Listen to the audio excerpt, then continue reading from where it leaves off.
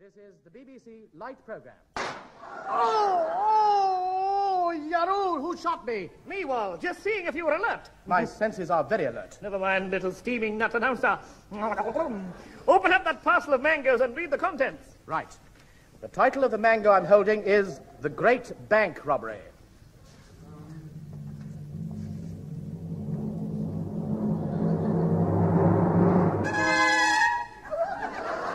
Next dance, please.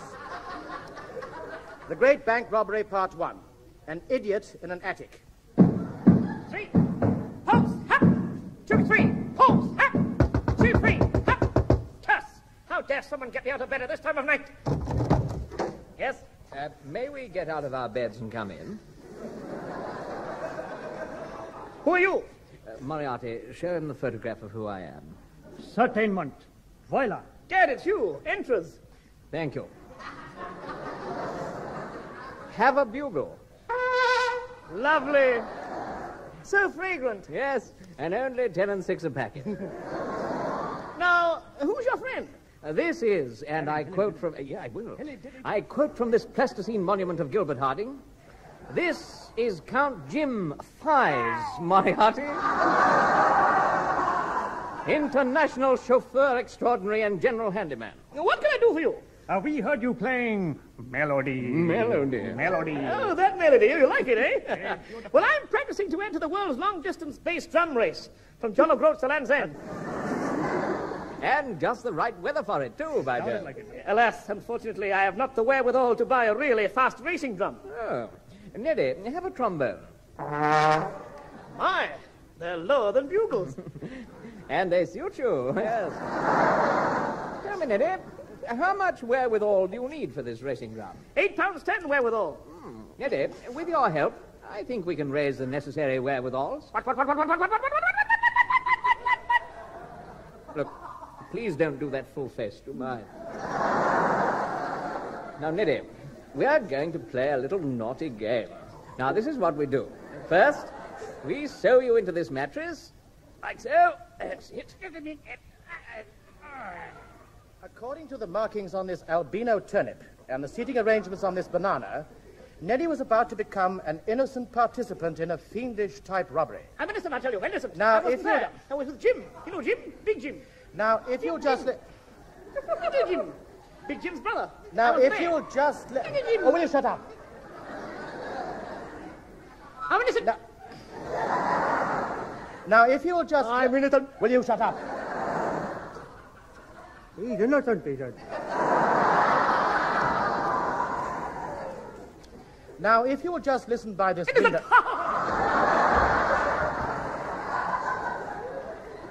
I'll get it in if it kills me. Now, if you'll just listen by this window, you'll hear part 2.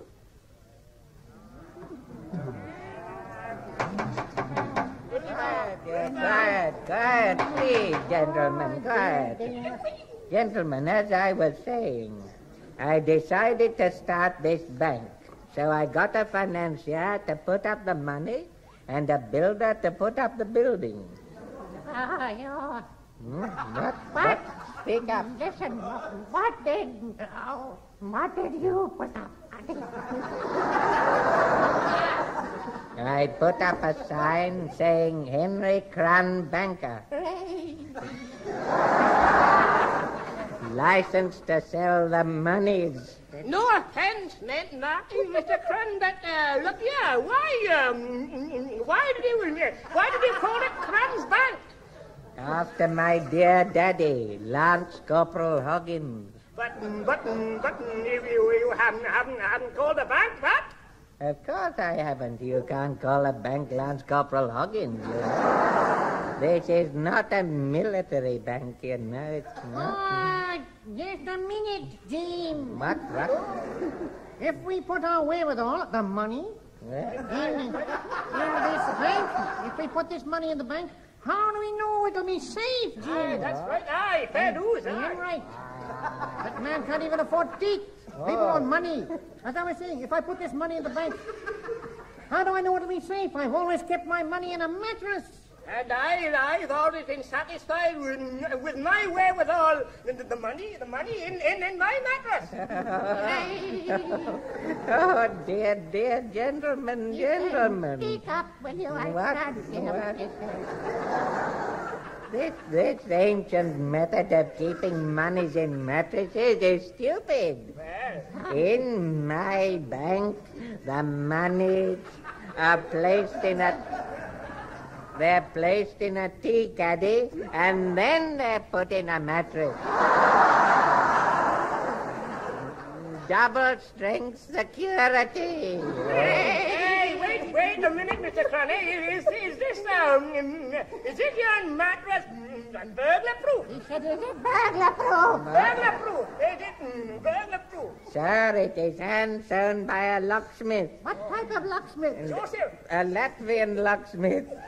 And only one other person knows the combination. Who's that? The swine who stole all the money last night.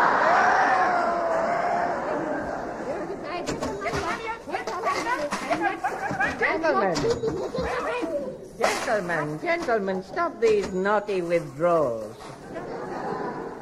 There's no need to worry. It was only a fake test robbery done by the insurance agent to test out security guards. And was he satisfied? I don't know. The guard shot him.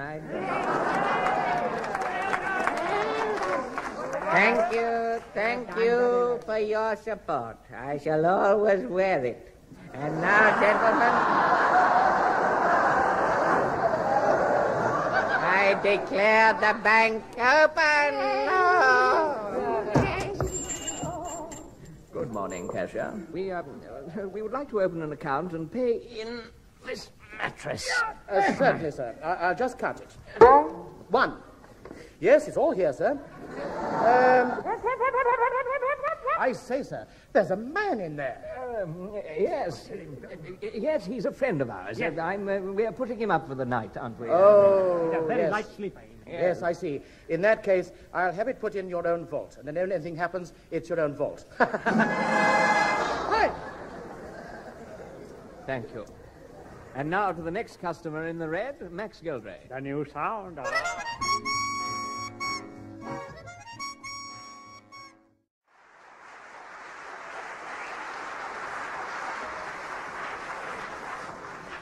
Now, according to this parcel of fruit from Australia marked fragile, and the damaged contents therein, we present the Great Bank Robbery, Part 3. Yes, I'll take over from here, Wallace.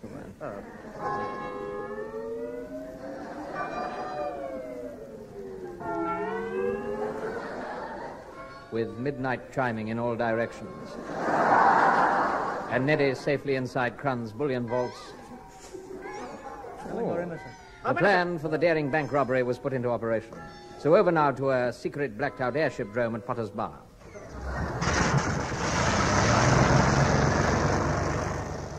Right, all right. Settle down, Heidelberger, settle down.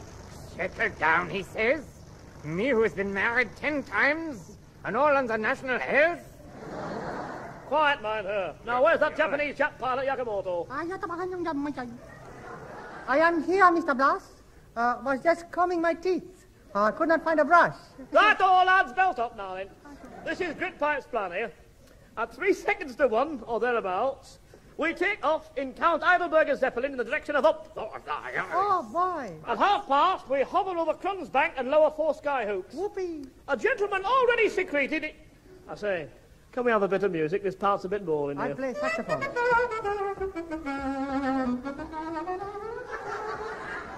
Thank you, right. Well, as I was saying, a gentleman already secreted in the mattress will affix the hoops to the sides of the bank, and we winch the whole lot up.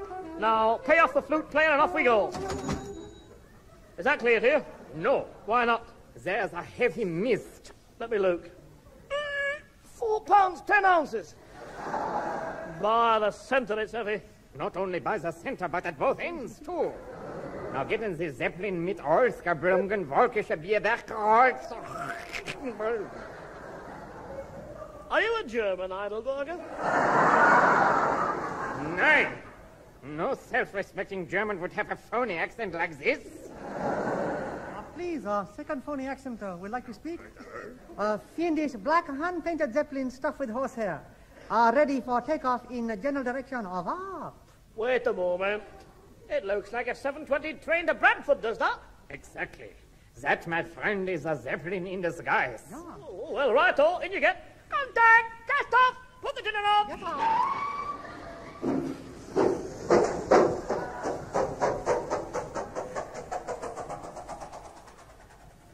Listeners with keen ears and socks to match will recognize that even the sound of the Zeppelin has been disguised as a 720 train to Bradford. Quelle merveilleuse ingenuity. I'm innocent. I'm innocent, I tell you. Absolutely innocent. I was with Filthy Fred. Meanwhile, You know Filthy Fred? will you shut up? Meanwhile, I'm innocent. meanwhile, Liar. according to this, meanwhile, according to this fine head of cabbage, now under treatment at an LCC chiropodist. Message for you. The young man over there said that he's innocent. Thank you. Champions of Liberty! I've never heard of Millicent. Anyhow, we find that back at the bank, the vaults are being patrolled by a stalwart security guard with a loaded bullet.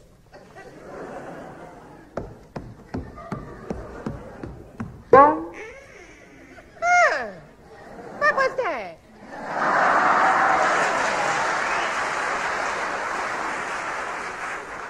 I heard a sound plunge. Blinge, plat, blidgy.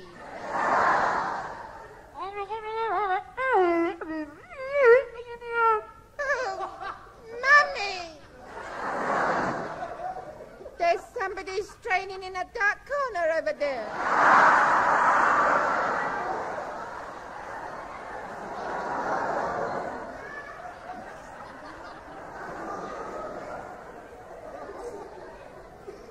Switch is on torch. Switch! As done by switch. Beam of light falls on eerie scene. Oh, there's someone struggling in a mattress. I will make a simple test and find out what is in it. I have shot him in his mattress. You fool, I'm only playing a game. Now take this knife and cut me out. Okay then. Rip. Rip! What? Thank you. What was you doing inside the mattress, Captain? It was short of stuffing. Ah. You're well stuffed, than you, Captain. Yes. It was a Christmas present for my auntie.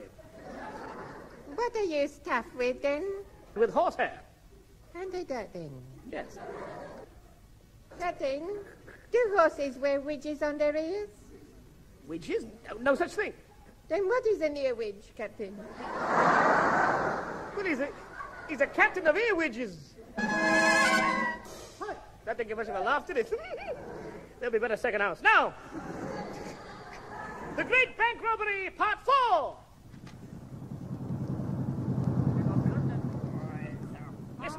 Listen, Gabruin in there. They're playing a record of a horsehair stuffed Zeppelin right above us. This is the game Gritpipe told me about. Little lad, see what's up there? Oh, a Zeppelin, Captain. A good try, lad. Wait, who's this been lowered from the Zeppelin by his feet? Oh, hello, fellows.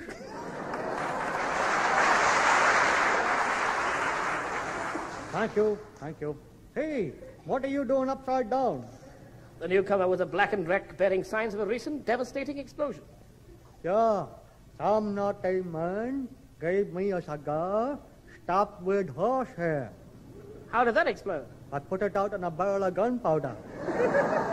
What were you doing in a battle of gunpowder? I was practicing exploding myself a Guy Fawkes night.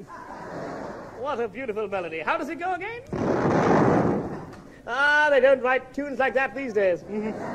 And I'm Well, all lads, glad. if you'll just help me stick these hooks in the four corners of the bank, then we can all go home. Yeah, okay, everybody wants to go home. Now, watch out. That's it. Right. Now, I'm off to get the money from Gritpipe. Eccles, are yours? That done, sir? Yeah, all the way up there.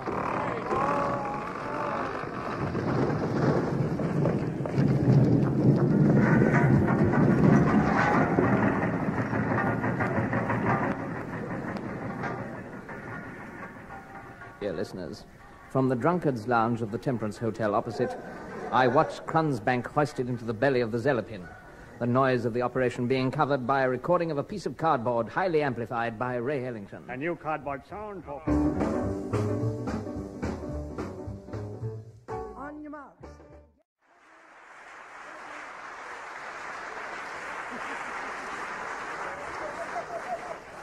That was Ray Ellington. I say he's done well for himself. Now, according to this tray of ready stoned walnuts, the news of the Zeppelin Bank robbery flashed round the world and finally came to the notice of all people, the British police. What? Yes! Oh, gentlemen, a mystery has been committed. Prepare the police airship for immediate pursuit. Right, sir. Issue the following description. Right, sir. Wanted.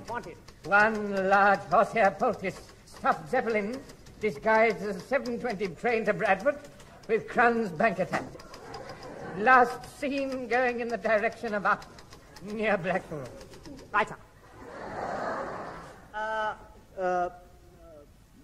Pardon me, sir. What? The police airship has been... What? Just a minute, sir. The police airship has been stuffed with fresh horsehair and is waiting directly overhead. Yes. Here, have a Benzodrine.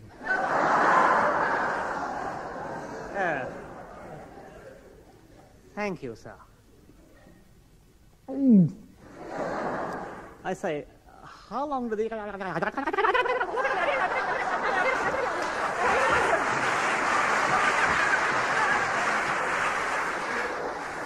Right. Lower sky hooks and haul up the police station.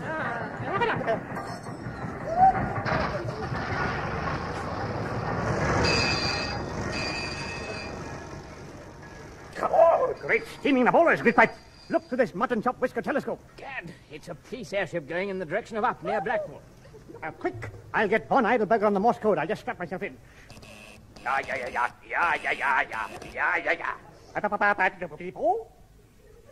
Heidelberger, what course are you on?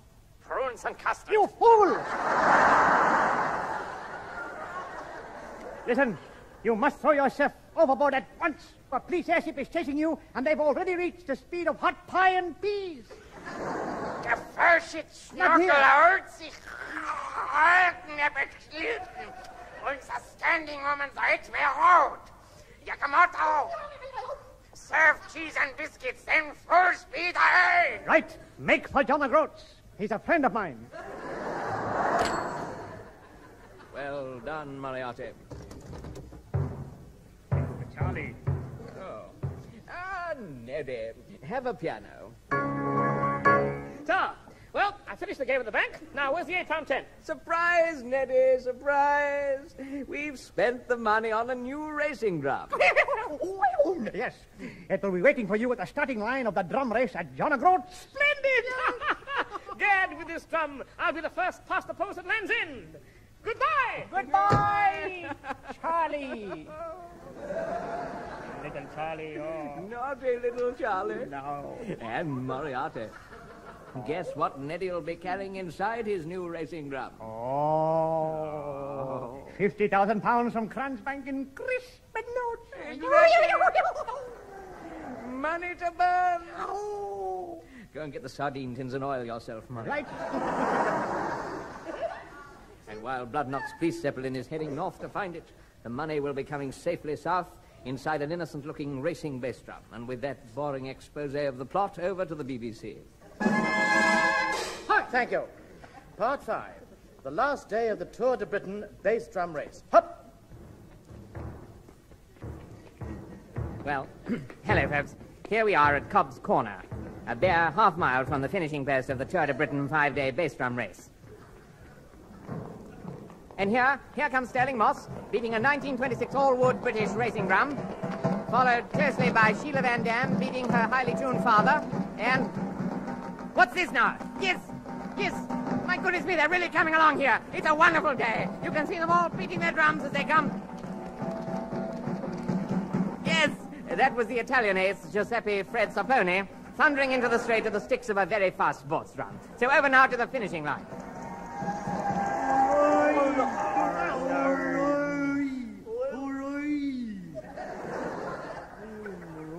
Echo? Oh, yeah? I wonder when it is. I wonder when it is, Blumbato. Yes. Yeah, Wonder when it is. How the other runners have finished. Oh, then he stands a good chance of coming in last. He stands a good chance of coming in last. Yeah. Oh! Here he comes. Here he comes. Here he comes. At last! Land's End. To go further would be silly. I made it! Silly, get it? Silly Isles, get it? Silly Isle! I'm guilty. Dapper Goon, welcome to Land's End, my dear. Thank you. Know the traditional privilege of the lad of morning. We give you this check for £8.10, and then we burned your old drum on the bonfire.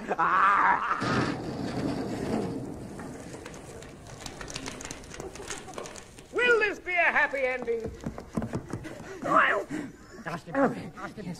Hello, Neddy. Hello. I'm so sorry we're late. Now, where's the bass drum, Neddy? Yes.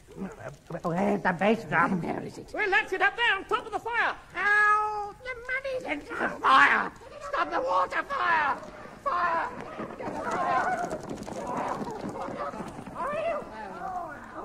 Here is an announcement. Early this morning, 2 men were admitted to Brook Street Hospital with scorched fingers. A Foreign Office spokesman said the men were trying to retrieve a bass drum from a bonfire. Who said the British aren't musical? Good night, Charlies, everywhere. I'm innocent.